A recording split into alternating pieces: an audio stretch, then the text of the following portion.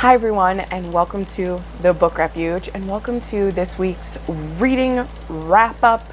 I hope you had a fabulous weekend. I hope Juneteenth, sorry, wow, I totally just mispronounced that, was really inspiring and informative for you. I am here to go over the books that I read in the last week, of which I have 13 to talk about. The bulk of which are going to be Jennifer Ashley books, because I talked about this last week. I just started Audible Escape, and I really wanted to continue that series. And once I started listening to the narrator with the second book, because the first book I actually read myself on my Kindle, and then I started listening to these on Audible Escape, and I just went through so many of them. So a lot of this today is going to be historical romance and the Jennifer Ashley books, but I'll actually start with the books that aren't hers, and we'll go through. So I know at the very tail end of my review last week, I was reading Lord of Scoundrels by Loretta Chase. This is almost a classic historical romance at this point, and so it was really high on my list. I purchased this book last year, and I know that it's on our poll coming up too, and it might have ended up getting picked. So if this ends up getting picked as our buddy read book, which you'll know later this week, I'm going to reread it. Like, if this is the one you guys pick, I already want to reread this book. I listened to it on Audible Escape on my way home from traveling last weekend, and then I was reading and listening along with it, and I completely understand why this is on everyone's list as not only one of the greatest historical romances, but it should be on your favorite romance list ever. The characters, Dane and Jessica, are just... oh my gosh, they are oil and water, but they are also like steel on steel, and they sharpen each other. And like Dane, he has a lot of baggage, like a lot of intense heroes do. He was just treated so horribly as a child, and then he takes all that horrible feeling and he turns it into him being kind of a disdainful person who takes what he needs, and he has nothing but the pursuit of pleasure in mind. And then he comes up against Jessica. So Immovable Rock meet Hard Place. And these two, like Jessica, she knows what she deserves, and she sees in Dane the potential to be such a great man. And she honestly, like, I would say not so much where it's like helps him be a better man, but just shows him what she expects of him, and he can either live up to it or not. I really like this. I like that Jessica is a bit of an older heroine for historical romance. She's 27. Yes, I know that's not actually old, but in historical romances, it kind of is. In general, in historical romances, you're looking at heroines that are between like 18 and like 23. And so she's 27. She's firmly on the shelf. She goes to Paris to kind of bring her wayward brother back into the fold. And she runs up against Dane, who is this, like we said, he's this really popular guy, and her brother is kind of caught up with him and his crew, and Jessica and Dane kind of go at it. And this has one of the most fantastic scenes in a historical romance novel I've ever seen. If you've never heard of it before, I don't want to spoil it for you, but if I told you what it was, I think you'd be shocked. So either go look it up or just read the book. Like, it took me a year to read this, and I didn't know what happened. And I'm so glad that nobody had spoiled it for me, and I just picked it up finally and got around to it, because I was stunned. Like, when the thing happens, that's the thing. I was just like, like, what's going on? It was amazing. And yeah, I can't wait to read it again. So if this ends up getting voted as our read, I so look forward to reading it again. Then I read Coach Me by Shinora Williams. This was fun because it was a interracial couple. It was also it's a college coach, and it's also track. So it's an athletic romance, a sports romance that's about track and field, which was really cool. I haven't read one of those before. But I only gave this 3.5 stars because I just didn't feel the sparks between them the way that I wanted to. And then it had a really, like, it was like fantastical how it was set up, but then it tried to have a realistic ending. And I just don't really like that. I like the story either to be all one way or all the other way. that's just me. And I'll tell you what I mean in a second.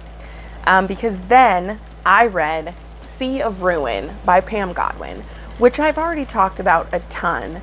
Maybe you haven't seen those videos yet though, but I actually just made 2 different recommendation videos where I had Sea of Ruin in this book. This is a historical romance about pirates, and I'm actually going to read the back for you because if you haven't been spoiled for this story, I don't want to spoil it for you, so I'm just going to read the back to you, okay? Bennett Sharp is on the run. Wanted for piracy, she fears neither God nor death nor man, except for Priest Farrell. The unfaithful, stormy-eyed libertine hunts her with terrifying possessiveness. Nothing will stop him from coming for her, not his unforgivable betrayal, not when she's captured by the ice-cold pirate hunter, Lord Ashley Cutler. She must escape Ashley's prison and Priest's deceit. But can she walk away from their twisted desires? 2 gorgeous captains stand on opposite sides of the law. When they collide in a battle to protect her, the lines blur between enemies and lovers. Passion heats, secrets unraveled, hearts entangled until they break. Can love prevail in the Sea of Ruin? So the only thing that I'll say that it doesn't explain. So Bennett is the girl. She is a pirate. She is 21, and she's married to this other pirate named Priest Farrell. And there's a pirate hunter, Lord Ashley Cutler, who is after both of them. And this is amazing. A few of the, like, it's just so amazing because it's like, there is a betrayal that Priest has done, which is why Bennett isn't currently living with her husband, and she's kind of been, they say on the run. She hasn't necessarily been on the run from him. She's just been staying away from him because she doesn't want to live with her husband anymore because of the things that he's done. So then there is this crazy attraction and like dark romance between her and this captor. So she's torn between feelings for her husband, because she does still have feelings for this husband who betrayed her, and this captor. But the thing is, for her to escape being hanged, she may need to get in tight with this person who captured her. There is BDSM kink in here. There is, I cannot tell you what it is. I mention it in my Goodreads review as well as in one of my other, because when I'm suggesting this book as a trope, it's in that, so you'll see it in there. But just in regards to my like wrap up for the week, I don't want to spoil it for you. But this was great. Historical romance, pirates, there's tons of action, tons of steamy times. There is a trigger warning for rape in here. It is not like detailed, but it's very clear what's happening. So know that. And there's also an attempted rape in like the first chapter. That's kind of one of our like inciting incidents. But I had to go out and buy a copy of this. I had already bought the ebook, and as soon, I wasn't even this far into the book, and I ordered my own copy so that it would be here in time to do this review. And then I just saw that the audiobook for this is come out as well, and I must have it as well, because this book, this cover is beautiful, the book is beautiful. Pam Godwin wrote one of my other favorite books, Dark Note. So yeah, I love her. She's quickly becoming like, I need to read the rest of her backlist. I've read a few of her others. Nothing that was quite as fantastic as Dark Note for me, but it was also really good. Then I read Him by L.L. Ash. Oh, that was 5 stars, just in case you didn't know. Him by L.L. Ash. This is a age gap, and it is a best friend's dad romance. So this one is about this girl and her best friend. They are going to be going to college in, I think it's in Washington, and that is where her dad lives. Now her dad, the dad of her friend, what's his name? I totally just forgot his name. I hate this. I have too many characters to know the name of, but him and his ex had their daughter at only 16. So he's only 36 or 35. Yeah, he's only 35. And so both of these girls, like one of them is 19 and his daughter is 18, and they both move out there to go to school. And to help them save some money, he lets both his daughter and his daughter's friend live with him. And now very quickly, the daughter, she starts to spiral a little bit and ends up moving into a sorority on campus. And the dad, not wanting to make his daughter's friend live on her own or have to pay for housing, because that was the whole point, is that she was promised a free place to live, she stays with him, and there's already a lot of sexual tension between these two. They just get along super well. She loves cooking and taking care of a house. Like, she just loves doing that. And so they just really like meld really well together. And it has a lot of my favorite age gap scenes, especially when it's between like a dad figure and someone, because like he's trying to get back out there. I mean, he's only 35, and so he has her like help do his dating profile. She's also really into photography. This is something I said, like, the cover of this makes this romance look like it's very dark. It's really just her photography she does. This was actually one of the lightest and more fun age gaps that I read. Like, it's a taboo age gap, but this was really lighthearted. And again, like, in the way where I said Coach Me, like, tried to have the ideal setup and then it had like a realistic ending, this is basically a fairy tale version of an age gap friend's daughter. And by that, you know what I mean? Like, they're so angsty about people not accepting them, and sorry, I'm going to turn this a little bit. I was in a lot of shadow right there, and things not going that well. And then, like, just everything works out well. Like, I mean, spoiler alert, it was so sexy, so fun. I loved seeing how their relationship gets worked out, and like, there's nothing super angsty about this besides that age gap. And I really like reading one of those once in a while. I love dark romance.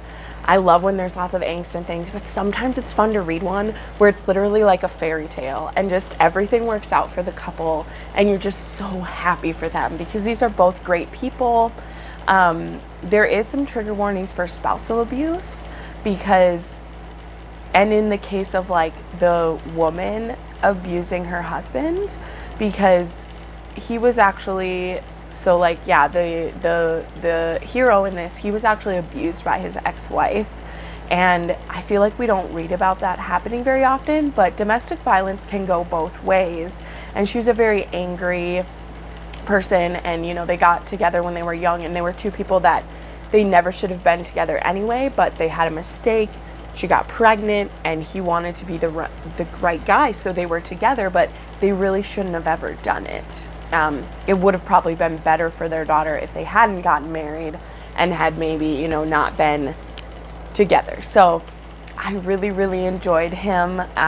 This is a newer release and it doesn't have very many reviews on Goodreads, so I think it hasn't been done very well. But if you're someone who loves my age gap reps and you like the, like, you know, the best friend's dad or the dad's best friend, like, I really think you should read this one. It was just so sweet and it had so many like sweet moments, and it really reminded me of Birthday Girl. That's what I was gonna say, without the like questionable cheating level, you know what I mean? Because like Birthday Girl, there's no cheating because she breaks up with that boyfriend before she's there, but there's still that, like, for me, it's still that like questionable thing, you know. This, it being your best friend's dad and it's a girlfriend, like it's a girl is the friend, it doesn't have that same thing. So it reminds me of Birthday Girl, but it was even sweeter. Like, I loved it so much. Let us see. So I also listened to In Bed with Mr. Wrong by Katie Robert. This is the first book in her Out of Uniform series. I listened to this on Audible Escape. I gave this one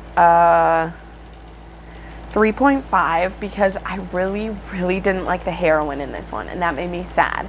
So this is a hate to love. This story starts out with, all of these books are pretty short too. Like, the audiobook was only like 4.5 hours, which means I listened to it in like 2.5 hours. It was a very quick read. But the thing about it is it was a fun setup. So these two friends, they're set up on a blind date, and one of them is he's like a special, I think he's special forces, or he's part of a, I can't remember, but he's part of an elite team in the military, and he's home for 2 weeks. And so he gets sent on a blind date with this girl, and she's thinking, this is great, and like, if it doesn't work out, then he's gonna be, you know, out of town in 2 weeks and I don't have to worry about it. Well, he also has kind of like a bad reputation in the town, or he thinks that he does. And so he's known as the kid who like burned down the high school when he was a senior in high school. And so every time he comes back to visit, he feels that stigma. And so when he meets this girl, this entire trope rests on miscommunication, and it's a stupid one, which is why I have a problem with it. Because you know my pet peeve for miscommunication, and then when miscommunication is done when that trope is done wrong, it's just all the bad things pile up for me. So the situation with this is that, so he meets her and he thinks that she's gorgeous, but then he's trying to like squelch it in that he isn't just like panting over this girl right away. She sees him and she's intimidated because she's heard that he's a hero. Like, she's heard from people in town that he's a hero. She knows that he burned down the high school. Like, she's heard about that. But most of the people in town actually talk about what a hero he is, all the people he's saved, and what like a courageous man he is. But because people always joke about him burning down the high school, that's the only thing that he feels. Like, he never listens past what they're saying. So they meet and they're gonna go on, and like right away he starts thinking she's thinking he's a firebug, and she's thinking that he's thinking she is like too uptight and, you know, all these things. And so right away they start off bad, but then at the end of the date they end up kissing, and she says like, you're the last person I'd ever kiss. And even throughout the book, because then what happened, like the setup of this, so they have this night and it doesn't go well, and their friends who'd set them up, they can tell that these two really have sexual chemistry, but they're fighting it. So they end up locking them at a cabin for a weekend. They trick them both out to it, and then they steal their cars and they lock them at this cabin for a weekend. And they basically bang out their issues. And it was just annoying because every time like they would have sex, which would be really hot, the girl would then get pissed about something, be like, we're not sleeping together again. And she would say that every time. And so it was just one of those cases where it was done one too many times. And so I also know that this is one of Katie Roberts' like first series that she did. And I just feel like Katie Roberts doesn't mess around as much anymore. So while I really like the aspect, and that's the thing, is I loved this hero because he's an active service member. He is courageous. He's a good person. And then this woman was just, she was a harpy in my opinion. And I don't use that term lightly because I don't like to make women out as bitchy, but she felt bitchy to me, and I just wanted her to stop, and I wanted this guy to not waste his time with this girl who's a hero for our country. So I ended up, I could only give it a 3.5. It's probably more of a 3, but the sex scenes were good because it's Katie Roberts. So there you go. Then I finished Written in My Heart's Own Blood, which I did already a full review, which you can watch there. This is book 8 in Outlander. It's an hour-long review. It's more of like a breakdown and chat. Like, I don't really review these books at this point because they're all 5 stars to me. I'm planning to start reading the Lord John series soon. I'm not putting a date on that yet because I'll have a lot of Droughtlander, a lot of time until the next book comes out, and I just want to soak it in. But I will have more Outlander content coming soon, and I, thank you as always for being so supportive of that. Outlander is my heart in so many ways. I just love it. All right, then I also read The Player by Kresley Cole, which a lot of you have told me this is your favorite one in this series. This is book 3 in the Game Maker trilogy, the last one, and I understand why it's people's favorites, okay? So I didn't look up any reviews for this. I didn't know what the thing is. So we have the third brother in the Sebastian family, and wow, how to even set this up. Okay, so we meet this girl who she is part of a grifting family, which I really love because one of my favorite shows is Leverage. I don't know if you've ever heard of it, but it's a grifter show where they in the show they're getting back at people who have done people wrong and they rob them. And so Dimitri Sebastian is supposed to be her new Mark. And so what she's supposed to do is to get him to marry her without a prenup, and then divorce him and take half of all his money, which is billions, because he's a tech genius. He's created some different technologies that have made him lots of money, as well as all of these books are mob adjacent. because the first one actually is in the mob, and then the rest of these are kind of just like mob adjacent because they have family members in the mob. But the thing is that this grift seems to be going too well. And I don't want to say anymore because I don't want to spoil it. But basically this girl, like, Sebastian immediately falls for her. Dimitri immediately falls for her. And within like a week, he convinces her to marry him. And he doesn't need a prenup, and he's willing to just give her everything. And it's bananas. It's bananas. And I can't tell you any more than that. But I will say, like, spoiler, not spoiler, for like the people who've read it and want to know like what I thought about this. There's that feeling you get in a book where you're like waiting for the shoe to drop the whole time, and you're just waiting for everything to go horribly wrong, and it doesn't happen in this book. Nothing goes horribly wrong. And that's all that I'm going to say, because if you haven't read it, you don't know what the thing is that I'm talking about. And if you have read it, you know what I mean. And this book was so ingenious. It was ingenious. Also, the twist, everybody, if you have read it, I had an inkling what the twist was, but I had no idea that it was so well thought out. I just thought this was brilliant. This whole trilogy, The Professional, The Master, and The Player, I highly recommend, especially if you like BDSM, you like really sexy books. These are almost erotica, I would say. The sex comes in hot and heavy and quickly. And I loved it. I loved this series so much. It was so good. Dimitri, as with the other brothers, he has some serious trauma. So beware of the trigger warnings for that. And yeah, I loved it. I loved it.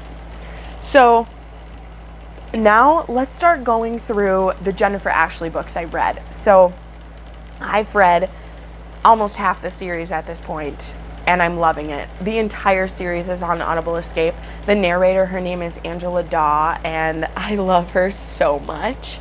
So the second book, because I've already read the first book, which is called The Madness of Lord Ian Mackenzie, which I heart that book. I love it so much. But the next book is called Lady Isabella's Scandalous Marriage.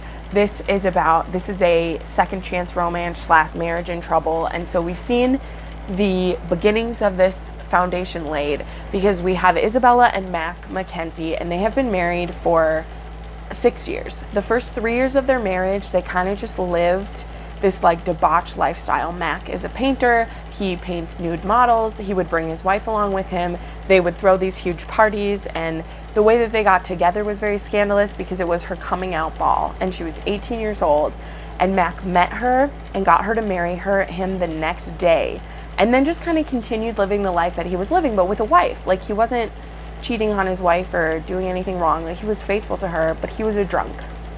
And as I have shared before, that hits really close to home for me. And it all accumulated with Isabella having a miscarriage, and Mac wasn't there, because he would like go on these binges where he would like leave her because he thought that she wanted him to leave her, and then he would come back and apologize and sweep her back up into everything, and it would start over again. And after she lost the baby and he wasn't there for her, she cut him off. She legally separated from him, and for the last 3 years they've lived apart. Well, Mac has gotten himself clean. He's worked through a lot of his issues, and he's ready to have his wife back. And I loved it. I loved it. Then we had The Many Sins of Lord Cameron Mackenzie. This is the only other one that I have the paperback. I've ordered most of the other ones, but they're not here yet because I ordered them from Thrift Book. But this one is about Cameron, who he is the one, he has a son, Danny, who is, I think in this one, he's like 16 years old. And he meets Ainsley Douglas, who he first meets her 6 years ago, I think, when she's newly married, and she's trying to steal something back from him. And so she steals it from his rooms, and they have this encounter where they almost sleep together. But she's married at the time, and she does love her husband, even though they're not having like sexual relations with each other. And so she has to say goodbye to him. And now fast forward 6 years later, and her husband has died because he was much older than her. And she works for Queen Victoria, and she's one of Victoria's companions. And now in this story, it is going with the thought that Queen Victoria possibly had an affair with John Brown, and John Brown's letters that Victoria wrote to him have been stolen by one of her previous lady's maids, and so Ainsley is trying to steal them back from her. And so she believes that this woman who stole them hid them in Cameron's rooms. And so she gets caught in Cameron's rooms, and he decides that now's the time. She's not married anymore. He's not connected to anybody. He wants Ainsley to be his mistress. And so he goes about trying to make that happen. And Ainsley is trying to decide if she wants to continue to live the faithful life that she did, or if she wants to be wicked and be with Cameron. So both of them are dealing with some trauma. There is a reason why Ainsley married someone so much older than her, which I won't spoil. And Cameron, we know, has been through some trauma because his wife actually killed herself. But it's speculated that Cameron killed her, as is with all the Mackenzies. They all have some drama about them. And he also, his son Danny, who, like we said, is 16, he has decided he also wants Ainsley to be his mistress because Ainsley is only a few years older than him, even though, because she's 11 years older than him, but she's like 11 years younger than his dad, basically, is how that works out. And so it's adorable. I love these books. Next is The Duke's Perfect Wife, which is about the oldest Mackenzie, Hart Mackenzie, who is the Duke, and we have been watching him be kind of stingy and sticklery and proper because he is trying to make a run for Prime Minister, and he has a love from his childhood named Eleanor, who he is trying to get to marry him because 10 years ago they were engaged, and he was a much less put together man at that time, and she broke off their engagement.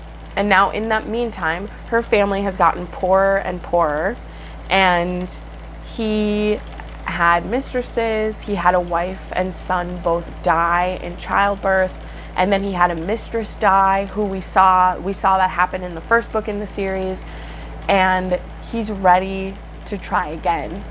And oh my gosh, it's good. There's a whole blackmailing thing. He's being blackmailed. There is naughty pictures of him that are out in the world, and Eleanor decides she's going to try to help him, and he's ready to have Eleanor back in his life. This is probably tied as my favorite in the series with The Madness of Lord Ian Mackenzie. I just really love Hart. I really do.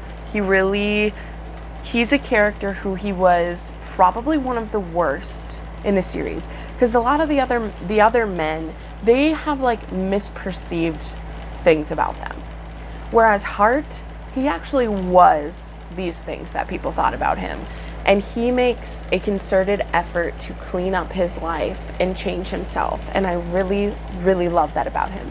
So I really like Hart. He makes me happy.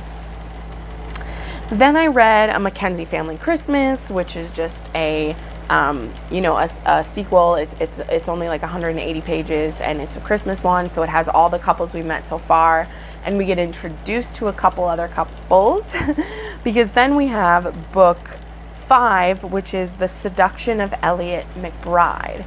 And so Ainsley, who's from the third book, this is actually her younger brother or older brother. It's her older brother Elliot, who was in the army in India.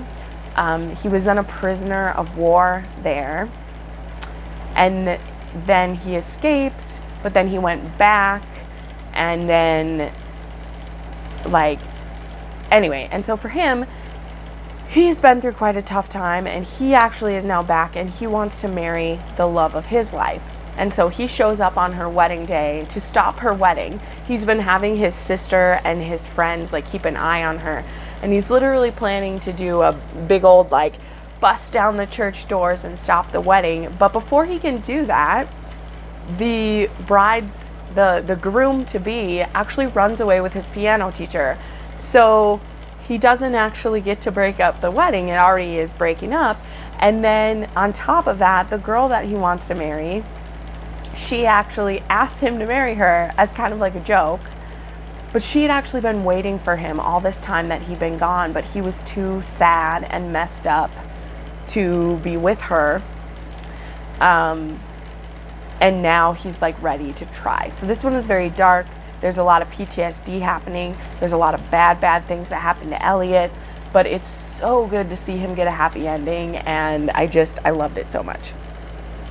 And then the last one that I've read so far, even though I'm in the middle of 2 or 3 more of these books, there's still another like 10 of them for me to read, and I'm just eating it all up, is The Untamed Mackenzie, which is about the bastard son Lloyd Fellows, who is actually the police detective that is going after Ian and Hart in the beginning of the series. But we find out that he had a grudge because he's the bastard son and his father never acknowledged him or treated him well.